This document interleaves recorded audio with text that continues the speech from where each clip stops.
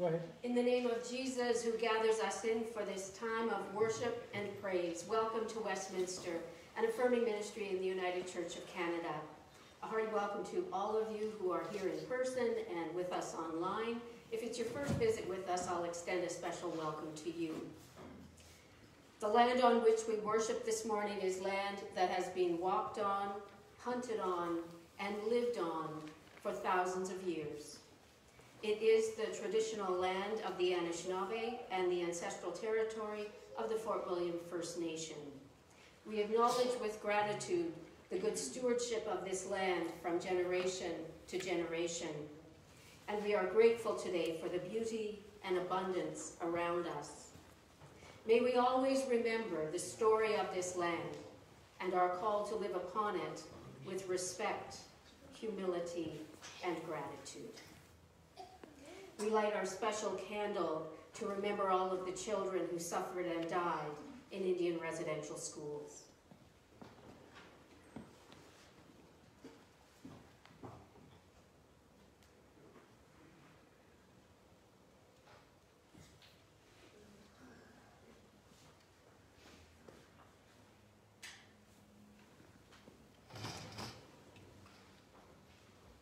Okay. You know what I'll do, Bill? Since we're on celebrations and announcements, you don't have to move the screen for a bit. Can you get the other mic from my desk? Okay. I can tell it just works better than this one. In the meantime, we'll start with celebrations. I understand Marie McClellan had a birthday on this past Wednesday, and Carol Dowhouse has a birthday today.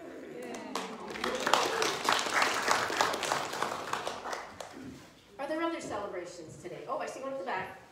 Tomorrow's my dad's birthday. Tomorrow is your dad's birthday. Is that Raylene back there?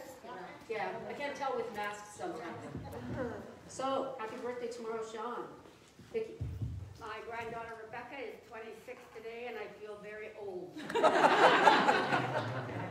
Vicki's granddaughter Rebecca is 26 today, and Vicki is as young as she feels. Okay, let's try that. Better? Better, okay. Other celebrations. I see one here, Melissa. My dad's birthday today. Oh, it's Melissa's dad's birthday. Wish him a happy birthday for us. Okay, moving on to announcements, and bear with me, it's that season of the year where there's a few.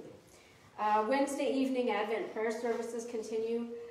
Wednesday, 7 p.m. on the Facebook page only, later on YouTube. Don't come to the church, we're not doing anything here. It's all in my dining room. Today is Stocking Stuffer Sunday, and you will see on the table over here all kinds of wonderful jams, jellies, and preserves, all packaged up and ready for somebody's Christmas stocking. So if you're still looking for a few things that you want to gift to people, there's your answer right over there, and all proceeds will go to Westminster. So, and thank you, Janine, and everyone who helped make this possible today. A reminder that the thermometer is up on the wall over there to take a look at our financial goal and how we're doing in 2021. And I meant to do it last week, but forgot. This week I will take a picture of the thermometer for the online church so that our online folks will know as well. Christmas envelopes for any special Christmas givings are on the table by the entrance. And Kim, are you going to announce Christmas Eve? Okay. Okay. The thermometer, by the way, is just over $10,000, so it's about a third of the way to our goal. Christmas Eve. So as usual, our service will be at 7 o'clock. There will be communion. There will be faux candlelight, so not flame, but lots of candles. This year, to be safe, to make sure that everyone is complying with our Westminster policy of 2 doses of vaccination, we are asking you to reserve tickets ahead of time. The ticket isn't as important as being signed up, so that we can just keep the flow moving at the door. So I have the tickets here. I have the sign up at the front. Come on and see me at the end of the service, and we'll get everybody signed up who wants to be here. It may be that we fill and that we'll have to say that we are full because we want everybody to be safe. So anybody who is watching, or if you know people who usually like to come, remind them that they can call the office or email Tammy to get some tickets. They have to show us proof of 2 doses of vaccination, and we'll all be in masks, of course, to keep everyone safe. So tickets for Christmas Eve this year, and we're already up to about 60. So people are jumping on them quickly. You can pass that to Jamie. Yeah. Just an update from last week's basket sales. Melissa and I are really pleased to announce that we made $1,602. And we just want to thank everyone for their donations to the baskets, and then everyone who made such wonderful donations purchasing the baskets. So thank you so much to everybody. And thank you, Jamie, to you and Melissa for all the organizing and the work of bringing all that together for us. Thank you.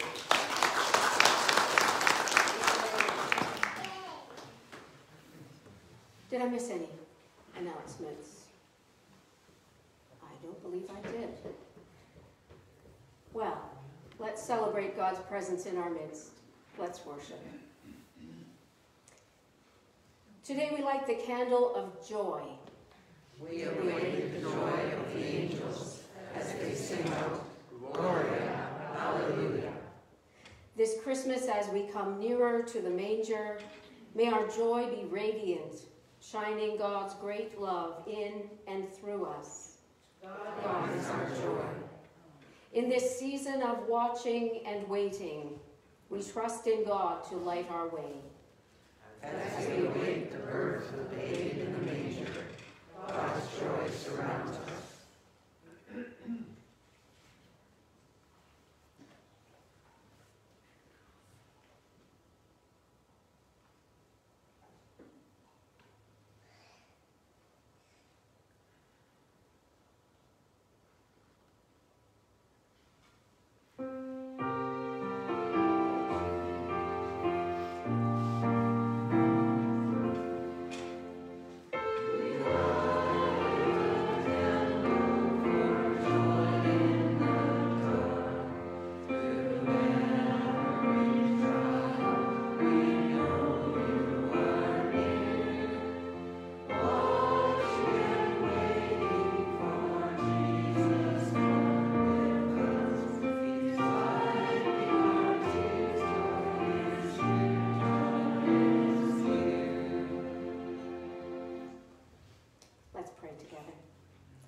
God of promise, God of joy, bless our Advent journey together. Even in difficult times, there remains a glimmer of your joy to light the way for us. May the joy of the season shine the light of your love into every heart. Amen.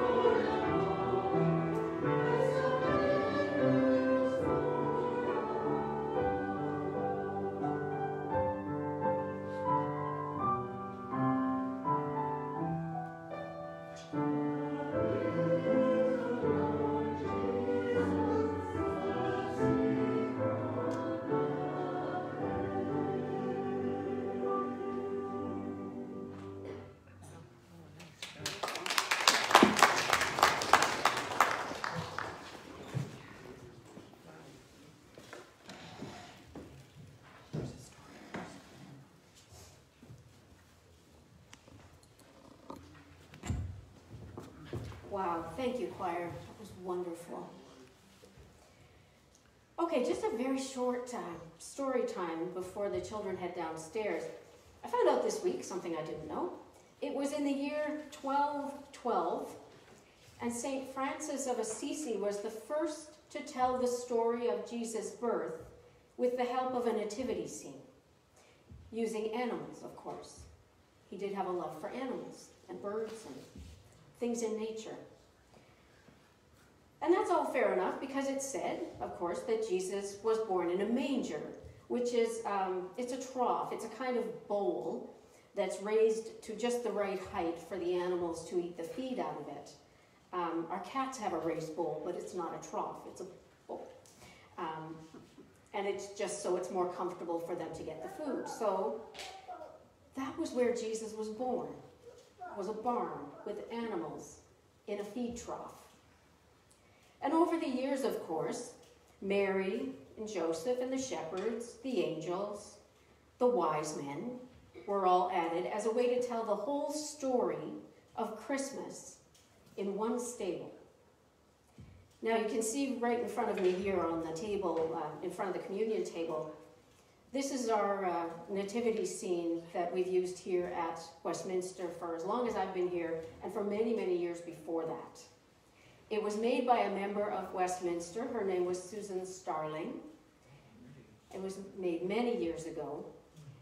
And when I look at each of these characters every year, I think about the skill and the care taken by Susan as she created them. If you've never looked at all the characters close up, I encourage you to do that. It's really, really fine work. And I think about all the joy through the years that her beautiful nativity scene has brought to all of us. And every year, it brings us that joy. And we're grateful. So I'll invite the children to go downstairs now for their crafts and their time together.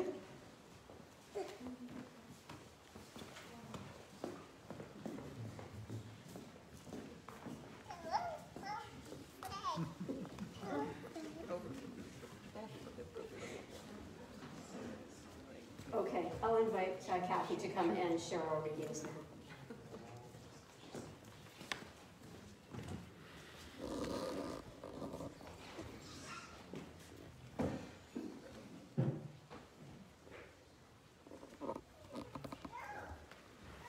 Good morning, everyone. Our Hebrew reading for this morning is from Philippians chapter 4, verses 4 to 7. Rejoice in the Lord always. Again I will say, rejoice. Let your gentleness be known to everyone. The Lord is near. Do not worry about anything, but in everything, by prayer and supplication with thanksgiving, let your requests be known to God. And the peace of God, which surpasses all understanding, will guard your hearts and your minds in Christ Jesus. Today's gospel reading is Luke chapter 3, verses 7 to 18 from the Message translation. When crowds of people came out for baptism, because it was the popular thing to do, John exploded. Brood of snakes, what do you think you're doing slithering down here to the river? Do you think a little water on your snake skin is going to deflect God's judgment? It's your life that must change, not your skin. And don't think you can pull rank by claiming that Abraham is your father. Being a child of Abraham is neither here nor there. Children of Abraham are a dime a dozen. God can make children from stones if he wants. What counts is your life. Is it green and flourishing? Because if it's dead wood, it goes on the fire. The crowd asked him, then what are we supposed to do? If you have 2 coats, give one away, he said. Do the same with your food. Taxmen also came to be baptized and said, "Teacher, what should we do?" He told them, "No more extortion. Collect only what is required by law." Soldiers asked him, "And what should we do?" He told them, "No harassment, no blackmail, and be content with your rations." The interest of the people by now was building. They were all beginning to wonder, could this John be the Messiah? But John intervened. "I'm baptizing you here in the river. The main character in this drama, to whom I'm a mere stagehand, will ignite the kingdom, a fire, this Holy Spirit within you, changing you from the inside out. He's going to clean house, make a clean sweep of your lives. He'll place everything true in its proper place before God. Everything false he'll put out with the trash to be burned." There was a lot more of this, words that gave strength to the people, words that put heart into them. This is the witness of God's people. Thanks be to God.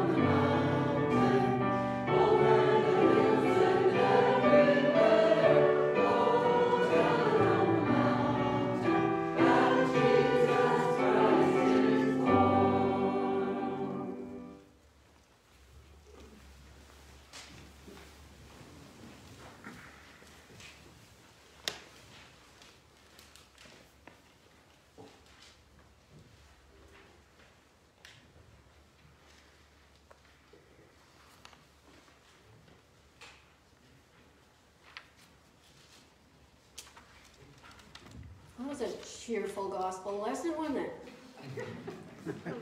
Come to that in a minute. The third Sunday of Advent is traditionally called Rejoice or Joy Sunday in the liturgical calendar, because it's a day when we anticipate and celebrate delight. God's delight in us and our delight in God's goodness and grace revealed in Jesus. Now I'm going to focus my reflection today on the letter to the Philippians because, let's face it, John the Baptist and his accusations to his listeners, calling them a brood of snakes, is a bit much for a day when we lift up joy. The one part of our gospel, though, that resonates with me is where John says, "What counts is your life." Those are words to live by. Otherwise, I think we'll leave John to yell at his friends in the wilderness for now, though I suspect we will come back to that very passage when we mark the baptism of Jesus in about a month's time. For now, though, the Apostle Paul, writing to the Philippian church, encourages them to rejoice in the Lord always. It's a wonderful sentiment, but it feels a bit prescriptive to me, a bit too much like an order rather than a form of encouragement. Joy, it seems to me, is not something you can be asked to feel. It needs to bubble up from within you, from a more intuitive, authentic, and natural place. Being asked to be joyful is a bit like being asked to smile more. If you don't mean it, it's a bit less than authentic. If the biblical instruction to rejoice no matter what strikes a sour note, especially given what's happening in the world right now, I don't think we're alone in that. Anyone who experiences the Christmas season as something to be endured rather than celebrated will tell you how difficult enforced joy can be. Now, remember a few weeks ago when I told you about what I thought about the difference between hope and optimism? I think today we look at the difference between joy and cheerfulness. Both are good, both make life better, but they're different in subtle ways. Joy, like its counterpart, hope, somehow runs deeper within our own spirits. It's more complex, and it's more grounded in our belief that whether we smile or whether we weep, God is there with us. Come back to those complexities in a moment, but by contrast, being cheerful is relatively easy. An example. You've had a bad day, a really bad day, but you don't want to burden anybody else with it. So instead, when you come home, you take a deep breath and intentionally set all that stuff aside, knowing you'll deal with it later. But for now, you open the door, you give your loved ones a hug, and you say cheerfully, "Now, tell me all about your day. I want to hear everything." Your bad day still happened. Deep down, you might still feel a bit low about it, but you made that decision to set it aside just for now in order to show some cheerfulness to the people around you. Now, the bonus gift of that kind of cheerfulness is that your own conjured enthusiasm may actually cheer you up. Now, in fairness, that's just an example. It doesn't mean it's the best thing to do. Some days you need to step in the door, hug your loved ones, and say, "I had a terrible day. Can I tell you about it?" The reason I give this kind of intentional cheerfulness as an example is that the letter to the Philippians was written by someone who might have been doing exactly that. The Apostle Paul's letter with his advice to rejoice always is written from prison while he awaits trial and likely death. Paul is not a happy, joy-filled person saying to the church, "Don't worry, be happy." Rather, he's a man who is threatened, rejected, beaten, and shipwrecked. He's a man of faith who's haunted by his violent past. He's a man living like everyone else in first century Palestine under state-sponsored oppressive Roman rule. Paul is no Pollyanna preacher, minimizing the struggles of the early church.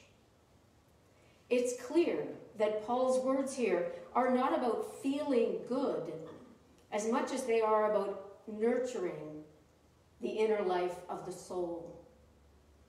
He is able, despite his situation, to conjure up some cheerfulness for the early church.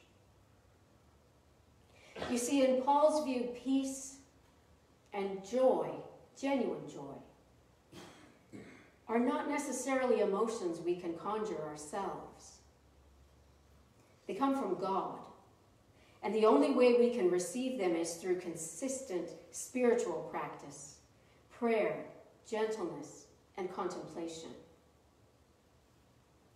So I wonder if that's what he's telling his friends in the church. I wonder if that's what he's saying. That you need to pray and contemplate and work at real joy. Real joy requires putting aside sentimentality and cynicism alike. It insists that we hold those two realities at once. The reality of the world's brokenness in one hand and the reality of God's love in the other. Joy is what happens when we live into the belief that God can and will bridge the gap between the world we long for and the world we see before our eyes. Joy is a spiritual practice. It's a willingness to sit gently but persistently in the tension of those two realities, trusting that God's peace will guard your hearts and your minds in that in-between place for as long as it takes. Joy is what bubbles up in our watching and our waiting as we make our way toward Bethlehem. May the joy of the season be with all of us, and may God's name be praised. Amen.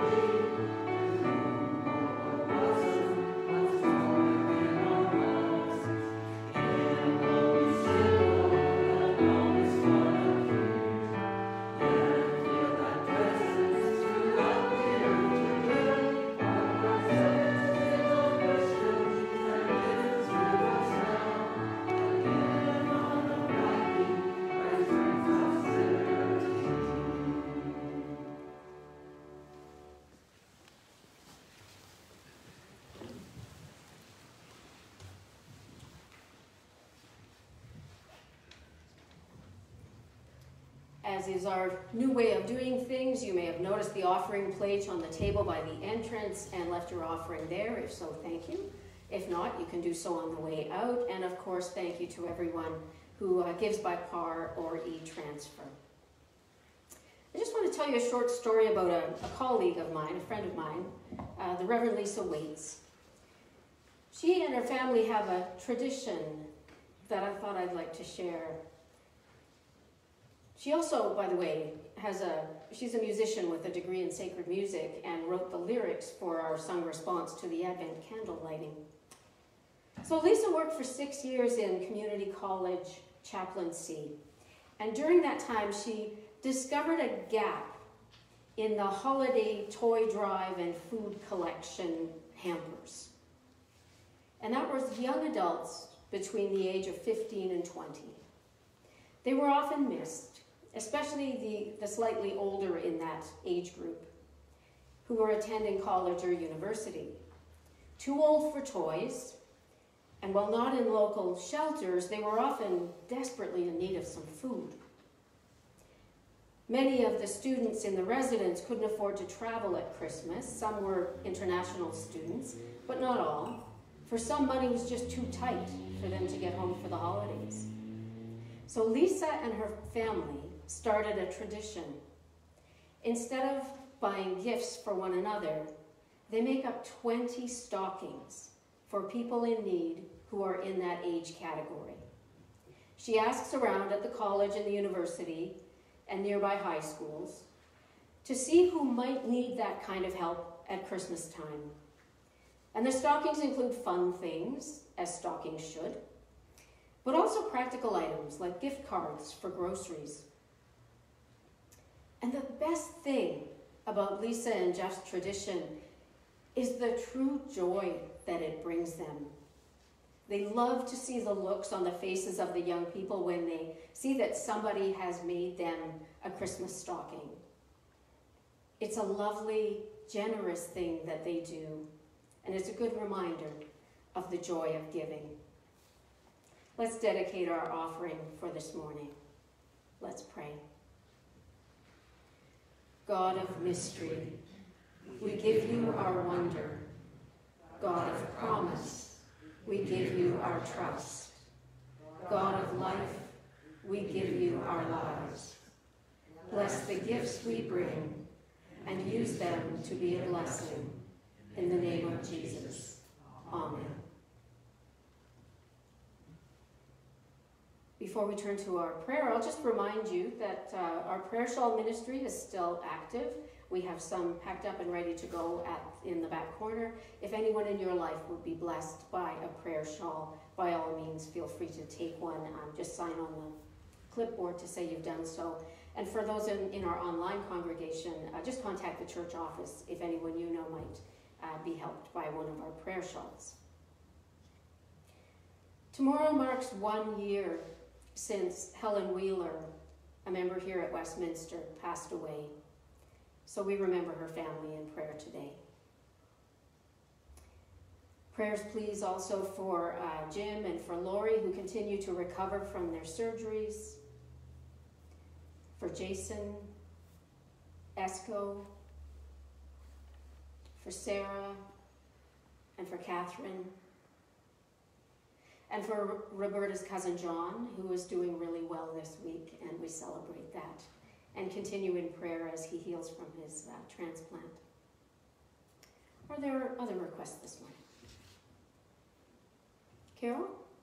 My neighbor is recovering from surgery in Hamilton, and the family of Bill's cousin, Marion. The family of Bill's cousin Marion, who died recently, and also for Carol's neighbor who's recovering from surgery. Betty? Today's my brother's memorial service, so just ask prayers for him and his family. Prayers also for Betty's brother David, right? Right. Yeah, for Betty's brother David. The memorial services today. We hold you all in our prayers. Beth? Yeah, prayers for my neighbor Nita. She's 95, and she lives in the apartment across from me, and she's moving to McKellar Place and very unhappy. She's in tears today about it. There's a lot of weeping. For Bev's neighbor Nita, who is moving from her home, from her apartment across from Bev into McKellar Place, and it's not a happy move for her. I'm sorry to hear that. Don? How many American families affected by that tornado that just ripped through all their states? Yeah. For all our neighbors in the United States who are just, I can't imagine how they feel. For all those tornadoes that just blew through and just tore up so many lives, for all the families of the people who have died, and for everyone who just has to start now rebuilding. Yeah. We take these prayers into our hearts and minds and spirits as we move into the week ahead of us. So you'll find our pastoral prayer on the screen this morning. So we're combining the Lord's Prayer with our prayers. So you're invited to follow along and respond whenever you see the bold print. Our Father and Mother and beloved Parent in heaven, hallowed be your name. Wonderful Counselor, mighty God, everlasting One, Prince of Peace, hallowed be your name. Christ, our brother, you came to earth to a lowly manger to bring all creation into your embrace and draw us into your holy and perfect presence. Emmanuel, God with us, hallowed be your name. Your kingdom come. No, Your kingdom come, your will be done on earth as in heaven. Prince of Peace, make your kingdom complete. May we prepare for your kingdom. Wherever there is violence and hatred, wherever there is oppression and injustice, wherever there is quarreling and alienation, may we prepare a way for your kingdom of peace, where the wolf will live with the lamb and the leopard will lie down with the kid. In us, through us, and around us, your kingdom come. Give us today our daily bread, bread of life. Feed us with your truth. In a season of greed and selfish desires, may we see that we are sustained only by your providence. May our eagerness to open our gifts pale in comparison to our joy in receiving the gift of your love and your blessing. Forgive us our sins as we forgive those who sin against us. God, our lives are filled with ethical and moral struggles. We need you, not to remove our wrongdoing so much as to guide our way toward making good choices that are life-giving and healthy for all. And when we do fall short of our best choices, help us to learn and grow from it. For our worry and our scurrying this Advent season, forgive us. For the way we make this a season of shopping rather than waiting, forgive us. For our indifference to the wonders that are right in front of us, forgive us. Come to us, Jesus. Save us from the time of trial and deliver us from evil. Protect us from the constant dangers, enticing temptations we face every day. Deliver us from the oppressive influence of apathy, addiction, and abuse. Strengthen your church for the work of the gospel. Comfort all who are suffering in their bodies, minds, or spirits. Give them health and peace to sing of your power. For the kingdom, the power, and the glory are yours, now and forever. Word who became flesh and lived as we live, we have seen your glory, full of grace and truth. We join with all the communion of saints through the ages, and with the angels singing their joyous praise as we offer you blessing and honor and glory and might forever. Amen.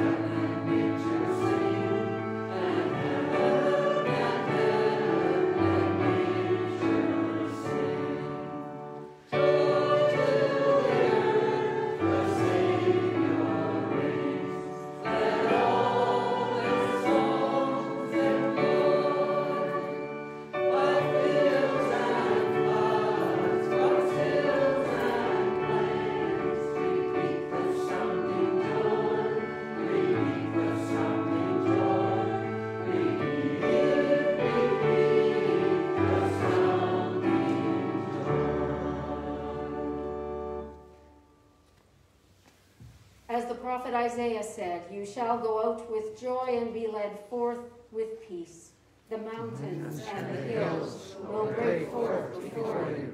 There will be shouts of joy, And all the trees of the field will clap their hands. And now may the love of God, the grace of our Lord Jesus Christ, and the communion of the Holy Spirit be with each of us this day and every day. Amen.